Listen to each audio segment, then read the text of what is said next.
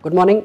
Myself Dr. S.K. Gupta, practicing clinical hematologist, hemato-oncologist and bone marrow transplant specialist at Continental Hospital, Hyderabad. On every 8th May, we do celebrate the World Thalassemia Day to keep the awareness about this disease. So thalassemia has a lot of burden among the societies and the kids and for the parents as well.